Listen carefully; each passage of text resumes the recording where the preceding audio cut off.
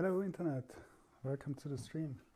The first thing I want to show you, so I want to really give you a very basic introduction into how the PDF file format works, because maybe that could be interesting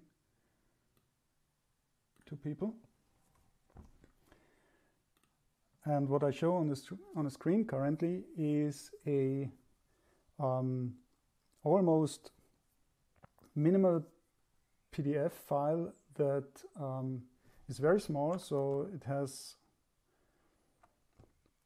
72 lines. So maybe the first surprise to some is that you can actually open this file in a text editor, because PDF is a text-based format, crazily enough, with some qualifications as we will see later. And it's quite small, and it contains everything that is required by the PDF standard in order to display a page with some text if you open it. So let's just bring this file up in a PDF viewer.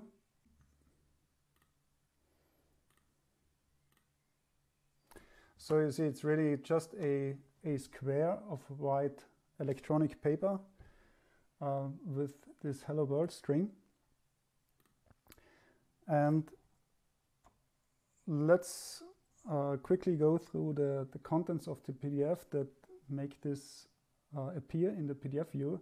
So for sure you could forge a smaller PDF file that also displays something by leaving out a lot of stuff that PDF readers do not strictly require, although the standard requires it. I did not want to golf it down to as few characters as possible. What I wanted to do is to make a nicely readable file that serves as a good example what makes up a PDF file. So PDF is an object-oriented format. It's a kind of container format that contains objects. Quite similar in some respects to an object-oriented format like JSON, so a textual notation for data objects. And just like in JSON, you have some primitive types like integers that you see here. For example, here we have the integer 1. You have aggregate types like arrays. Here we see an array with one element. Here we see an array with 4 elements. For example, this is an array that contains 4 integers. Hi, Shiloh May, or however that is pronounced. Welcome to the channel. So for example, here we have an array of 4 integers. The most common data type, actually the most common aggregate data type, is dictionaries. So an associative data type that associates associates values to keys. Again, very similar, like you have it in JSON. For example, here we have a dictionary that starts with the double angle. It has a key type, and the associated value is catalog, and it has a key pages, and the associated value is this thing, which is actually one data item containing of these 3 tokens, and that is called an indirect object reference, and that's where all the magic in this format starts. So the objects that you have in the file, that are contained by the file, can refer to each other quite freely, and it works in this way that you identify an object by its identifier number and the generation number, and then you have the special keyword character R that turns this into a reference. So this is a reference to object 2, generation number 0, and we actually find this object below here with identifier 2, generation number 0. An object is the keyword that starts a so-called indirect object, and indirect objects are exactly those to which you can refer in this matter. in this manner. And this object continues until the end object keyword. And in this case, you see it's just a dictionary. And yeah, so how does a PDF reader read this file?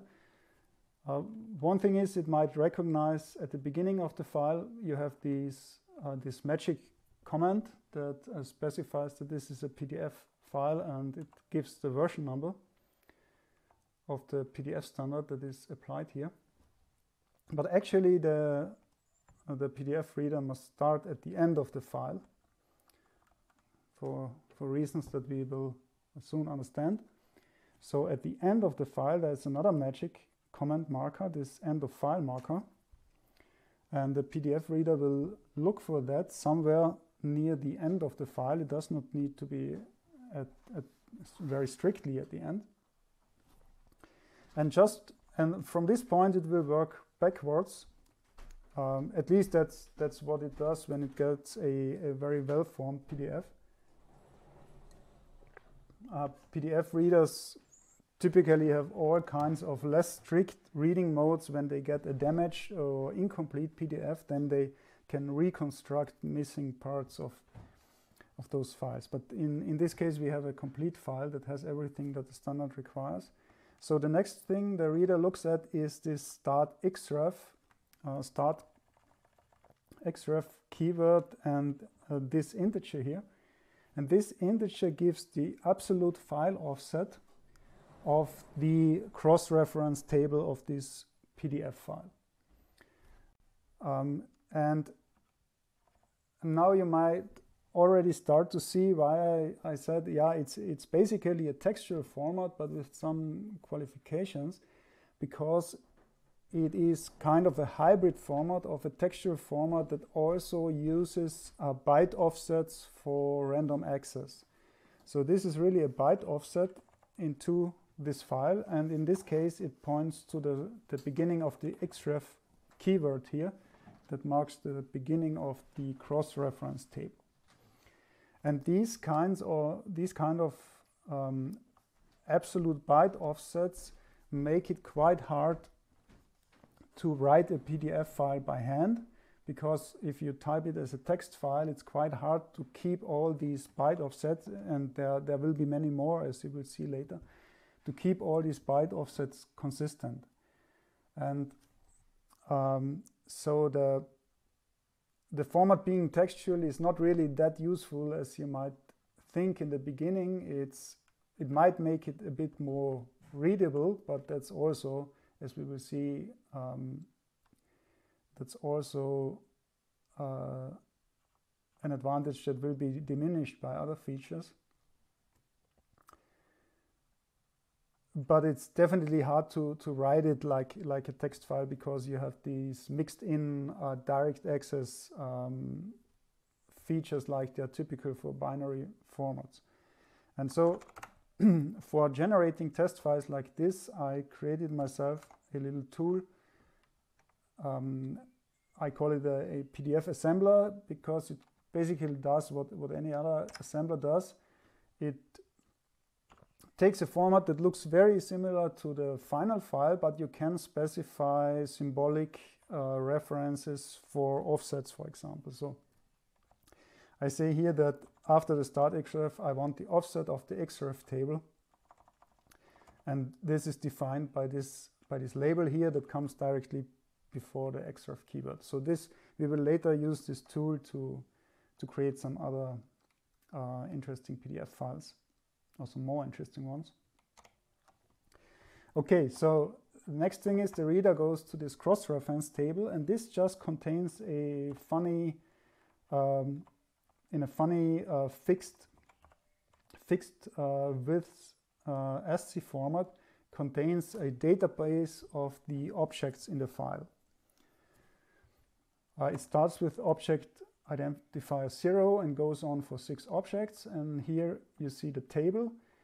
There are two kinds of entries, the free entries with the F here and the used entries with the N. And there are lots of details about this that I won't go into, but for the used entries, it's quite simple. The first column is the byte offset in decimal. The second column is the generation number, and the last column marks it as a used entry. And so by reading this cross-reference table, the PDF reader can know exactly where in the file all the indirect objects are, so it does not have to parse the whole file when it wants a specific object. And you can imagine that in very large PDFs, so for example, I have a PDF on my hard disk that has over 200,000, I think over 280,000, or yeah, definitely over 200,000 objects. And so the random access can become quite important then. Although PDF readers do fall back to reading the objects one after the other if this cross-reference table is damaged or missing, for example. Okay, and these offsets simply point to the beginnings of these indirect objects. So, for example, the first one would point here, and then you have the syntax that we already discussed. Now, so much for the lexical structure and the file format. So how does the logical structure look like? Well, now we must discuss this element that comes after the cross-reference table, but before the start xref keyword, the trailer. It's the keyword trailer and then a dictionary. And this dictionary contains some important pointers for the consumer of the file to find the most important information. Most importantly, the root key that points to the catalog object of this document. And so here we see that the root object is indirect object 10. So let's go there. Let's go to 10. And this is again a dictionary, and it has type catalog. So associated to the name type. So by the way, these strings that start with slashes are called name objects. They are basically like strings with a simplified syntax. So you can understand them just as strings or as symbols. They are typically short, and there are many names that have well-defined meanings that are defined by the PDF standard. And so, for example, this is marked as type catalog. It's the main document catalog, and it has an associated pages object. The pages object is the start of the so-called page tree. So the individual pages in a PDF are not organized in a flat list. They are organized in a tree structure, which I think has two reasons. The first one is that a PDF can have a very large number of pages, and then especially in the older days when computers didn't have so much memory, you might not want to read a very large list of page references at once into memory, and so you want to split this page list up into individual chunks. That's one thing you can do with the page tree. Another thing that you can do is you can build up a kind of inheritance structure where pages inherit certain properties from nodes higher up in this page tree. So for example, you can define some commonly used resources that, let's say you have the same image like an icon on every page, then you could reference this image in a resource directory that is referenced by, for example, by the top pages node, and this will be automatically be available to all the objects that are beneath that in the page tree. So I think those are the two reasons to have this kind of structure. In our case, the page tree is extremely simple. It's one dictionary of type pages that has this array kids. It actually has only a single child node, that is object 3. And the count tells you how many pages are actually represented by this intermediate node in the page tree, and it's only 1 in this case. And if we go down to 3.0, to object 3.0, that is the actual page objects. And these page objects, they are of course very central in PDF because they represent really a page that you can look at in the PDF reader. And it has a parent pointer that goes back up the page tree to the pages object. It has, most importantly, a reference to the contents object that we will soon look at, that contains actually what is on the page. And it has the also very important resources key, and this resources key is associated again with the dictionary, and this dictionary can specify a lot of stuff. It specifies all the additional objects that can be referenced by the contents of the page. So for example, if you use a specific font on the page, this is referenced by the resources dictionary. If you put an image on the page, this image is not directly stored in the contents. This image is a separate object that is referenced by the resources dictionary and is then instantiated by a operator in the contents. Yeah, and then finally, what the last required item or key is the media box that specifies the size of the page in units that are by default 1/72 of an inch. So if you would, so 100 units is somewhat larger than an inch. So my page is specified to be somewhat like an inch by an inch, a bit more.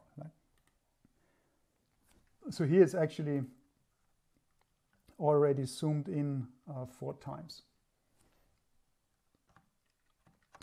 Okay, so now to the most interesting thing probably is the actual page contents. This is again a separate object, and this is a very interesting type of object that we have not discussed yet, because this is a stream object, and streams are really very important object type in PDF files, because streams are where the large binary data is put and also where large text objects are put. And these streams have quite a few features. For example, they allow data compression, which I do not use in this file here, but typically such a content stream in a PDF will not be plain text like it is here, but it will be compressed, typically with the deflate algorithm of setlib. And this deflate algorithm will be specified in this dictionary that precedes the stream. This is called the stream dictionary, and this gives some attributes for decoding the stream. In our case, it's the most simple stream dictionary that you can have. It just specifies the length of the encoded stream data, which in our case is actually the plain text length. Typically, this would be the length of the setlib compressed data, for example. Okay, and if you look at the stream, it's basically a sequence of ASCII characters, like a long string. In our case, it's not very long, but it can be. So for streams, there's no implementation defined limit on their length, as opposed to strings that you can also have in normal non-stream objects. You can have strings, but they might have some implementation limit on their length. These streams, on the other hand, they can basically have arbitrary length up to what your file system can support theoretically. And as I said, they can be compressed, which is very useful for either large text data or for image data, for example. So if you would have a JPEG image in your PDF, that would also be represented by a stream, and the stream dictionary would then specify the JPEG decompression filter as for decompression. So actually it would say DCT filter for discrete cosine transform decode. In our case, we don't have filters because our stream is in plain text, and it just contains a few so-called operators. And here we really see the PostScript heritage of PDF. So PDF was, as far as I know, was done by the people who had done PostScript before, or at least it was heavily influenced by PostScript. It's not actually like PostScript, because PostScript is a real programming language, and this was not taken over by PDF, but a lot of the syntax and the kind of postfix notation and so that they have in PostScript, and the graphical model for describing graphics to be put on the page is very heavily borrowed from PostScript. The graphics operators that we have here is a begin text operator. This starts a text object. This goes until end text here. And it contains the following. So it contains a reference to a font. This font, so the F01 was a name that I chose that is defined in the font dictionary of the page to refer to indirect object 4. So we have a certain font that we can quickly look at later. It is a 10-point large, and the TF is then the operator that actually sets the font. So you have this funny PostScript notation or postfix notation similar to reverse Polish notation, like you have it on some HP calculators, for example. So first you have the operands, and then you have the operator that sets actually the font. Then we have a placement operator that puts the text at coordinates 2020. And then we have actually a string. So parentheses are the quoting characters in PDF for literal strings. And a string is just hello world. And then we have TJ, which actually tells the PDF processor to render the preceding string as text. And that's exactly what we see here. The font is also specified, as I mentioned, in one of these indirect objects. And in this case, we are using one of the base fonts. So there are 12 base fonts that are predefined in PDF. And I think it's actually not a nice thing that what we are doing here, because we are using this base font without defining it in the file itself. So actually, this PDF will not look exactly the same on every viewer, and we can directly verify that by opening this in a different PDF viewer, SumatraPDF. So let's bring this PDF file up.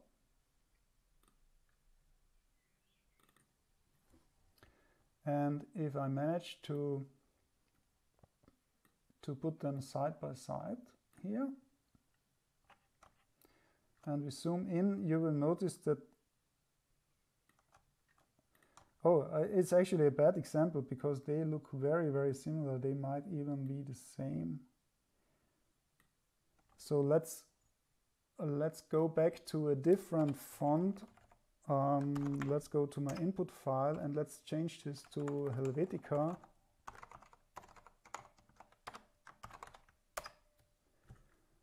And let's regenerate those files, which I think currently could fail because I have this file open. So let's try this again.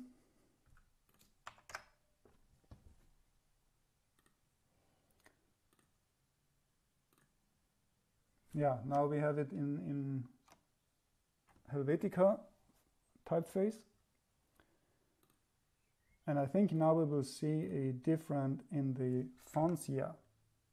So you will see if you, for example, if you look at the R, you will notice that those R's are quite different. So that's a problem because we have not actually embedded the font that we used, which, for example, in PDF/A, the archive, the subset of PDF intended for archival storage, you would be required to actually embed the font description, which we did not do, and so we have this these different renderings because these PDF viewers use different fonts for the typeface called Helvetica.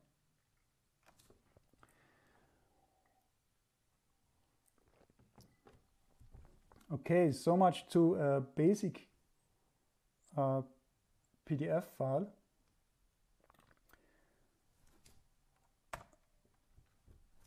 Are there any questions in chat? Do you have any questions that you want to ask before we go to more interesting PDF files? Because I want to try a few things now that I have this PDF assembler. Because, I mean, the first thing that I think about when I, as a programmer, I read about such a data format like PDF, and it's this kind of textual data format with all these objects referring to each other, I think of all the ways that this could go wrong. And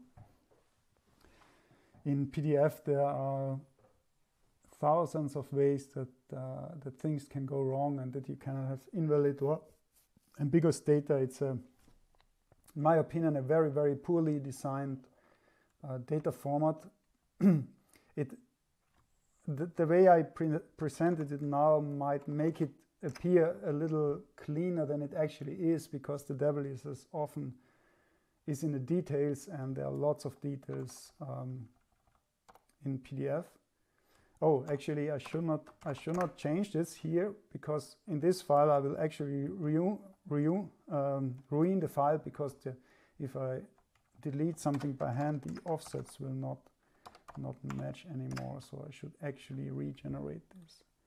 I should close it here and regenerate it. Okay, so as we have no questions, let's just check if this still works. Yeah. And let's try some more interesting stuff. And let's see how PDF readers react to this interesting stuff. So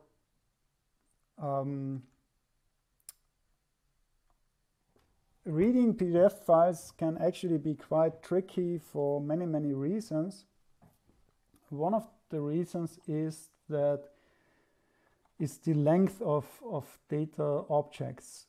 In many cases, you do not know the length of objects in the PDF file beforehand. So as you might know, if you're a programmer yourself, if you read something from a file, it's very, very handy if you know the size of the data you're going to read. It helps you with memory management and lots of things. And for PDF, this is typically not the case. So typically, it's quite hard to find out how large data objects are. One example are these stream objects. So we have here the simplest case where it's actually not that bad because we don't know how large the stream dictionary is, but once we have parsed the stream dictionary, we have here the length of at least of the encoded stream data. We don't know the length of the decoded stream data, which is also a problem because we don't know, when we read it, we don't know how much memory to reserve for decompressing and so on. So that's another topic, but at least we know the length of the decompressed data. And the reason we, the reason we need to know is that we cannot rely on the endstream keyword, because the endstream keyword can also appear in the middle of the stream just as a piece of text. So the PDF standard says that you should not do that, but it does not really strictly ban it. So a reader must really be able to deal with that. I have made an example file where you can see that. So this is a kind of evil example file where you have this PDF stream here, and inside the stream, but still in the middle of the stream actually, just as text, you have these stream and end stream keywords appearing again at the beginning of the line, and the stream continues and ends actually here, which the syntax highlighting gets wrong in this case. And the way that the reader knows this is because the decoded length is specified here, and this 80-byte offset starting from the first byte of the stream actually points to after the ET, exactly at the new line that comes after the ET. So the reader in this case can find out how long the string is, and this actually works in all the PDF readers I tested. So if you open this file, so PDF-XChange Viewer, for example, has no problem with this. I think Sumatra handles it also, but it has I think it has a small bug here. I still need to research if this is a bug or not, because it does not, you see that it does not have these spaces here. It's missing the spaces between object and stream, for example.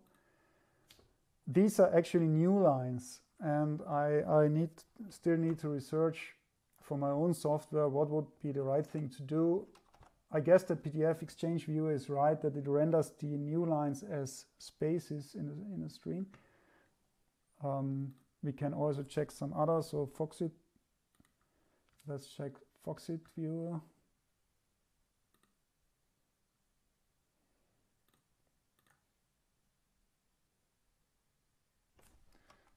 Makes it quite, yeah, renders it also in the same way with the spaces. So this works in all the views I checked, so no problem here. But what is very nasty for readers is that you do not always have this simple case where you have an integer here, because the length can also be an indirect object. So you can have a reference here to another object that tells you the length of the string. And this is actually used a lot in PDF files because it's more convenient for the program writing the PDF to first write down the whole stream data and afterwards write down the length. And so often you have here a reference that goes to an object that actually comes later in the PDF file and tells you the length. So let's look at an example like that. We have that here. So it's very similar to the previous file, but in this case you see that the length is specified as an indirect object, and almost every object that you can specify directly, like here in the dictionary as the value, almost every object is also allowed to be an indirect object. So it's not allowed for quite everything, so there are a few exceptions where it's not allowed. But for most So in general, it's allowed, and especially for the length, it is allowed. And if you go to object 6, you see that actually the 80 is here. So only by going here, the reader knows that it must read 80 bytes here, even though the end string keyword is already here. You can imagine now that reading this gets quite tricky, especially if the cross-reference table would be absent or damaged, because it's hard to parse this file from the beginning, because you come here to object 5 and you don't know the length of the following data, and when you run through the data, you see strange things like a fake object starting here and stream and end stream. You don't really know, is this part of the text of the stream or is it really the end stream keyword? In this file, because this is a valid file, actually you don't have the problem, because you can go to the end of the file, you can read the cross-reference table, and this tells you where object 6 is, even before you have parsed object 5. And so you can use the value from object 6 to tell you the length of the stream. So that is a bit of a nasty file, but it's still valid. We could now think about trying a few things. So one thing we could do, for example, I have not tried this, so I could try this right now live, to actually omit the cross-reference table and see what the readers will do. So let's make a new. Let's first open the input file.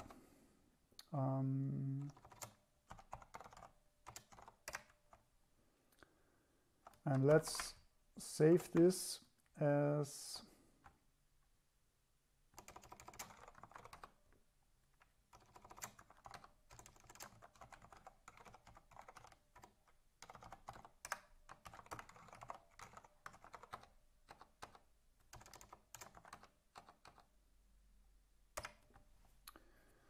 so, and let's simply remove the cross-reference data.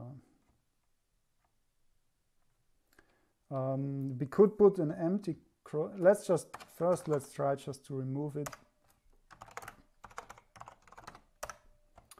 We need to add a command to generate this file actually.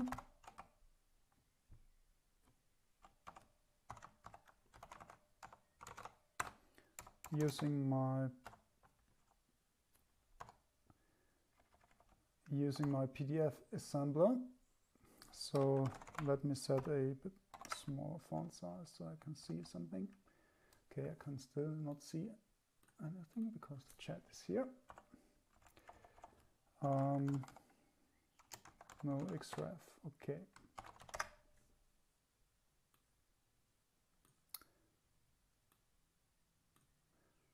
Hi Feet, how are you doing? What's up? So let's generate this stuff. Okay, we should now have this. Let's check in a hex editor if our file has been generated and if it looks okay.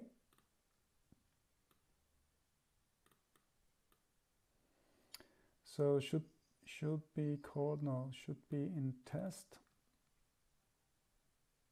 No xref. Yeah. And it just has xref, new line, and then trailer. So let's see what PDF-XChange Reader says to this file.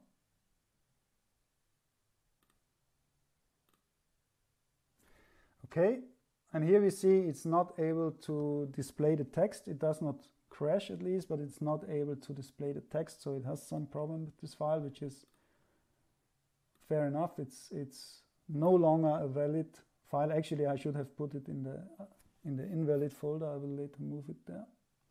So this would be, yeah, also Sumatra cannot open this file. because this file can no longer be parsed reliably from beginning to end, we could try to make it, let's just, for trying things, let's just remove the endstream keyword, or let's just shift the endstream keyword a bit so that it's not at the beginning of the line. And let's try again. Let's just, I need to close this because otherwise I cannot write the file.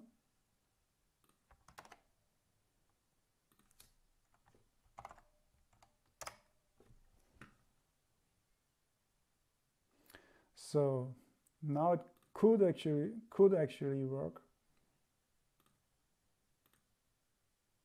Yeah, still doesn't work. So the completely missing cross-reference seems to be a problem here for this reader. Also for this one. Okay, so no big surprises here. Let's restore this, and I will later move this to the invalid folder.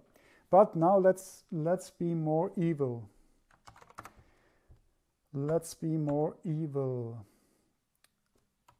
Actually, something that still works is a double reference. That is already quite annoying. So we can reference object 6 as the length, and object 6 is a reference to object 7, and 7 actually contains the length. So if we look at the final PDF file, so we have 6, it's a reference to 7, and 7 actually contains the length 80, and that should just work fine. That is legal as far as I know, even though it's crazy, but yeah, this is working.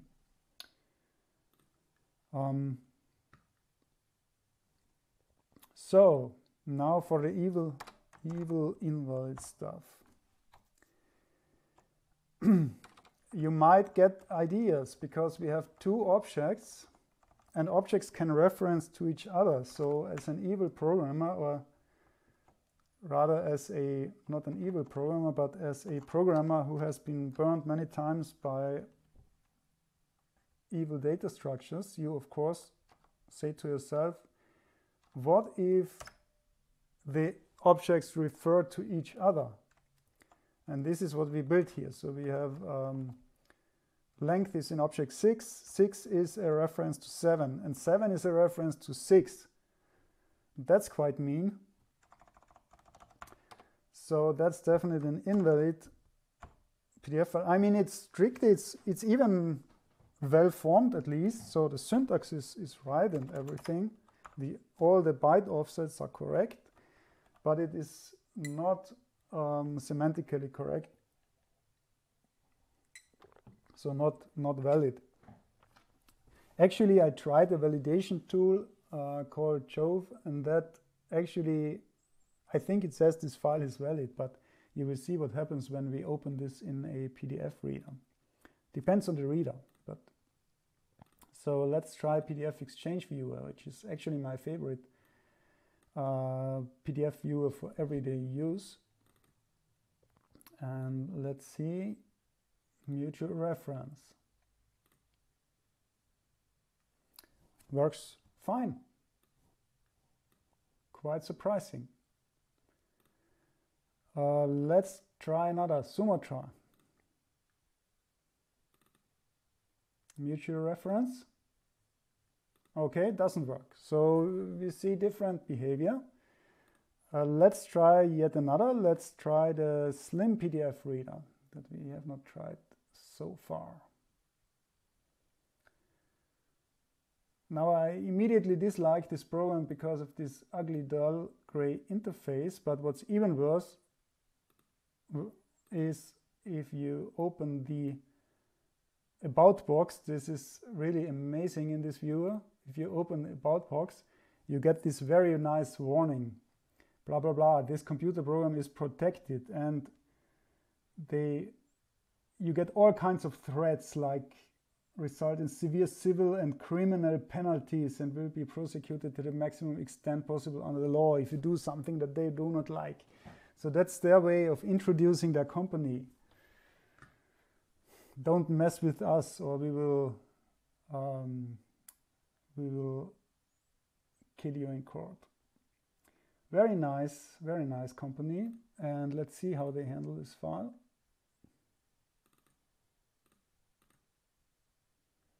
Okay, error.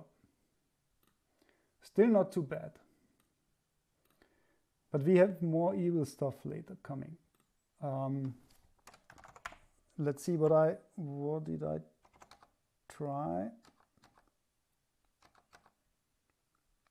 Yeah, that's the next thing. So this mutual reference was not too bad. So we got some different behavior from the viewers, but at least none of the viewers crashed.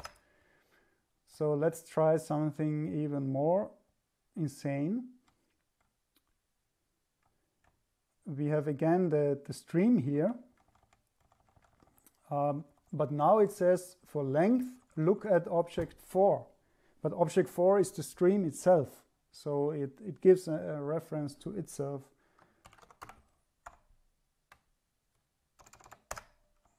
So that's the final PDF file.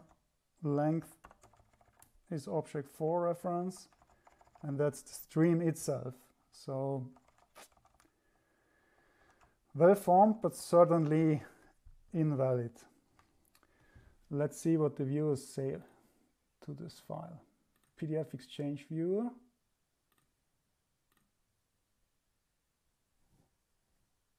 Interesting. It displays something just fine. Seems to ignore this self-reference. So what does Sumatra Viewer say? SumatraPDF. Does not render the page, but also no error message.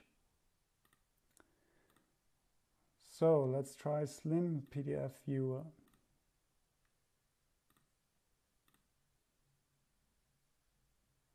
Oh. That was too invalid for Slim PDF Viewer. So we have crashed our first PDF reader. Let me take a sip to celebrate that. So all the legal threats have not helped this viewer to survive this blatantly invalid file. And now the reason why I'm doing this is not because I want to bitch about PDF viewers, but because I'm actually writing my own different PDF software, and I'm thinking about all these cases. What do I need to check against in my code? I need to detect these cycles. So if I get a file and I get these cyclical references, I need to detect them in time not to crash, because it's very easy when you get these cycles that you can, for example, completely burn your stack through by doing infinite recursion in your code and just using up all the stack, and then that's probably what happened here that makes this program crash. So, but now what I'm really looking forward to is I want to check this with Acrobat Reader, what Acrobat Reader says about these invalid files. We have not checked that so far. And actually I still need to download Acrobat, and I didn't do it before the stream because I wanted to show you something that is hilarious. So the first thing is that Acrobat first tells you that Adobe Reader is the free global standard. So that's already interesting. They call the program a standard, not the ISO standard that they pushed through, but they call the program a standard. The program is the free global standard for reliably viewing and so on PDF documents, okay? It's of course connected to the cloud like every crap is today. And then they say it's the only PDF viewer that can open and interact with all types of PDF content. And that's really an interesting situation if you think about it, because PDF is an ISO standard, right? And it's meant to be the standard for the whole world to store all our documents, also for long-term use and so on. And here they very openly say that their program is the only one that can handle everything. And I believe them, because PDF is so complicated. So the simple intro that I did does not do it any justice at all, because just the the PDF standard 1.7 is about, I think, 900 pages. I have it somewhere here in my recent files. It is, yeah, 750 pages without the normative references. And the normative references probably comprise thousands of pages if you take them all together. So,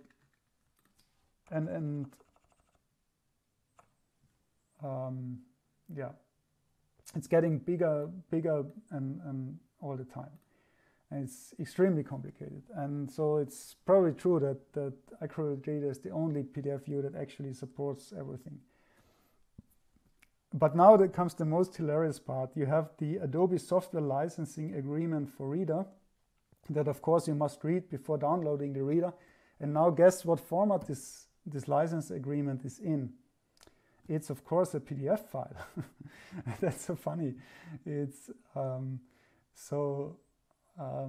thank God I have a different PDF viewer, because otherwise you will have a problem, right?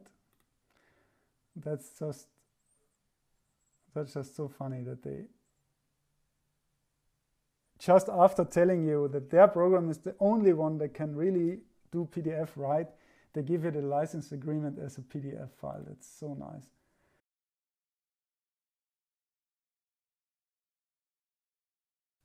Yeah, I'm very curious to see how the self-reference will be handled by Adobe Reader.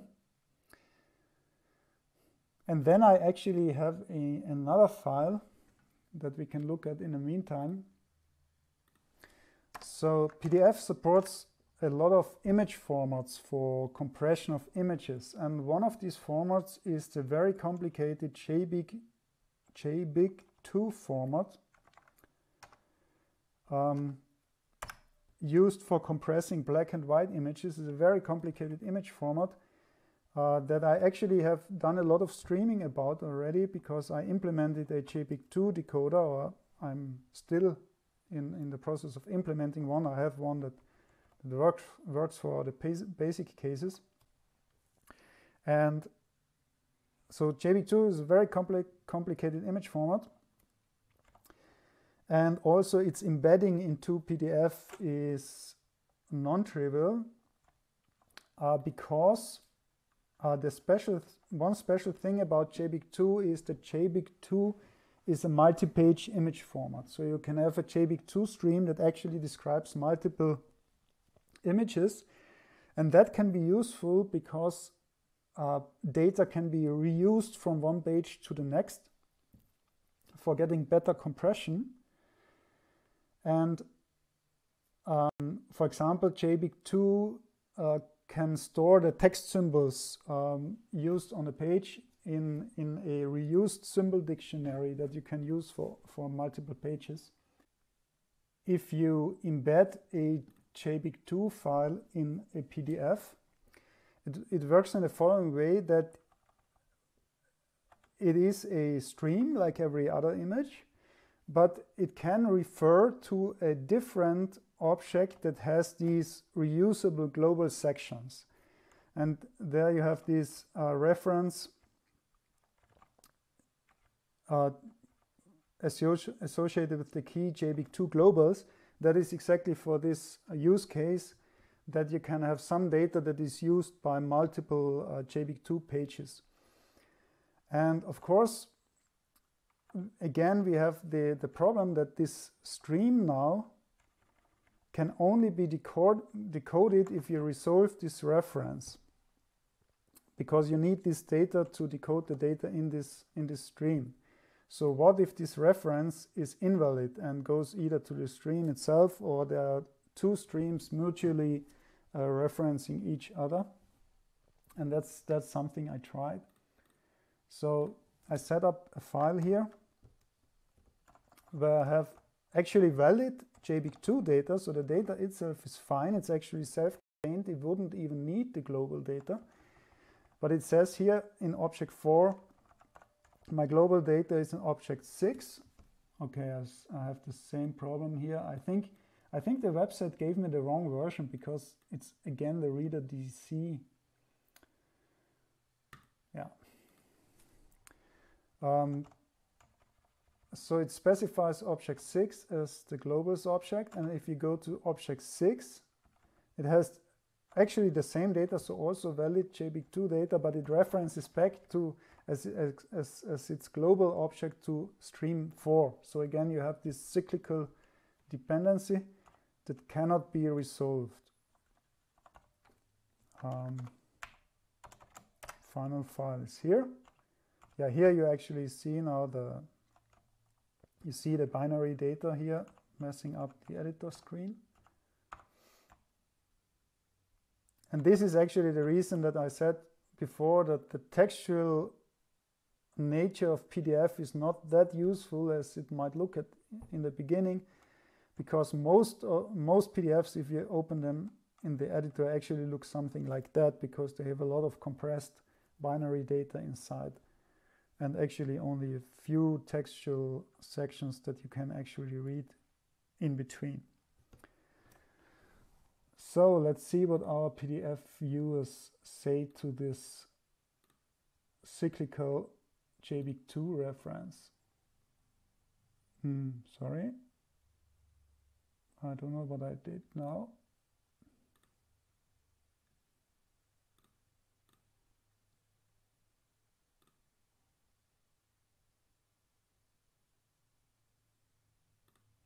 Oh, I think it crashes when it tries to create a preview of the page or something.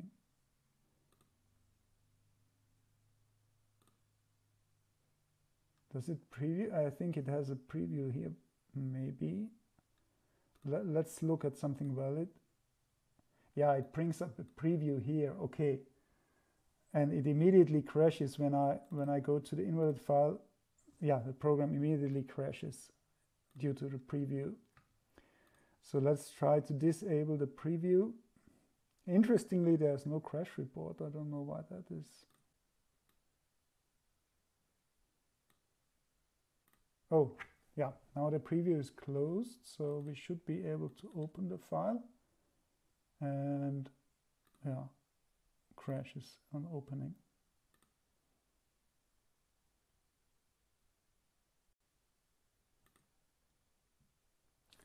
So preview off. Yeah, crash. So I was quite disappointed when I tried this the first time, that my favorite PDF reader, which I'm very happy with otherwise, this PDF-XChange Viewer, is just a joy to use, I find, and it's very, with valid PDF files, it's very smooth and very stable, very nice program, but it, yeah, does not like this file. Crashes. So these things do not seem to be checked by the software. So SumatraPDF is actually more stable. It just says cannot render. So let's try SlimPDF, the litigious PDF viewer with the ugly gray interface.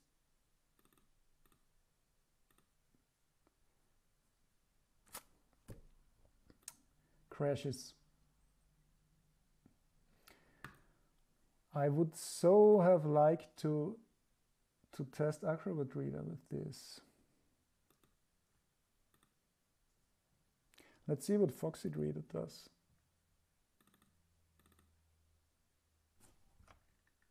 Just displays an empty page, so no notice.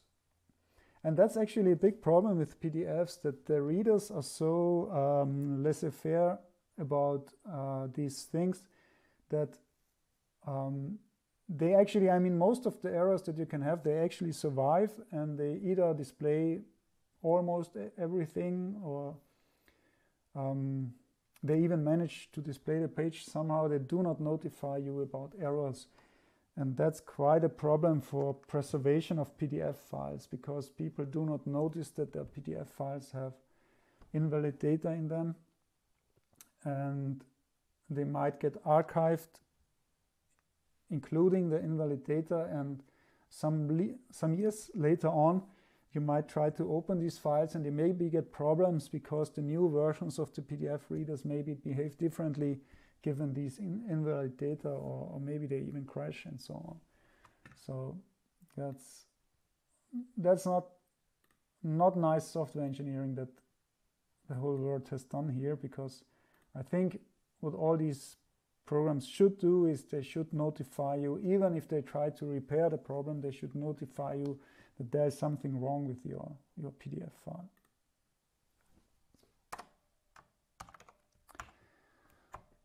I don't know if I think those were the nasty things I tried, that this mutual self-reference. So the self-reference of the stream and the mutual reference of the JPEG2 streams. Those were the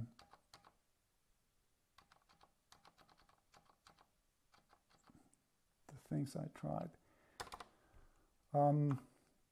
Yeah, that's actually what I wanted to show today, just to give this basic introduction how the file format works, and give a bit of a glimpse into the many problems that come up if you have this kind of object-oriented file format that opens so many ways for the data to be inconsistent or self-referential, recursive, whatever. It's just a scratch of the just scratching the surface, really, because there are so many problems that you can have in PDF files. Hey guys, a short announcement from the future. I have finally managed to actually find an old version of Adobe Reader that I had already installed on my computer, stupid me. And so now we can try out how Adobe Reader handles our evilly crafted invalid PDF files. I have here Adobe Reader 11, so that is version 11.0.19 what we have here. So let's first try the invalid file that had the mutual reference of the objects specifying length. And as we already saw in the preview now, it is rendered as a blank page. So it cannot read this file, which is fine, but we do not get any error message, which is really terrible software engineering. And that's just as with almost all of the PDF readers. They just swallow everything and do not tell you even the most egregious things that are wrong with your files. So let's test the more evil version that has the self-reference, where the stream actually reference to itself for the length field.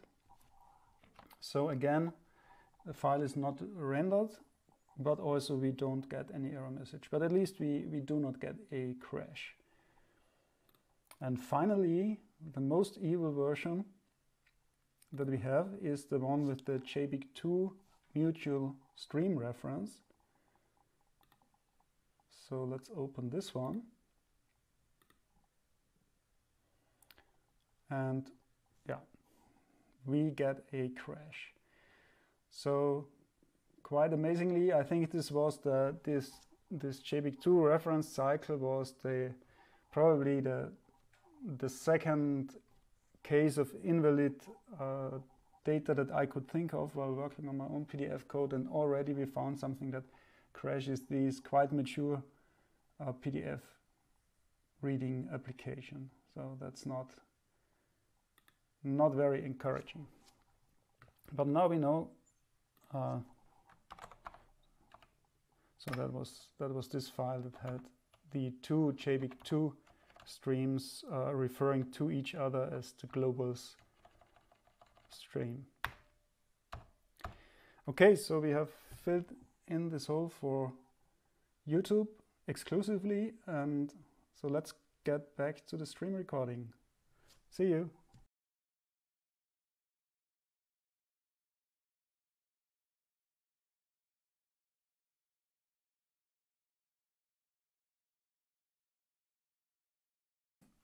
Okay, that was what I wanted to show today, a short introduction to PDF and some crazy things that you can do. I hope there was something interesting in it for you, and hope to see you again. Have a nice day. Bye.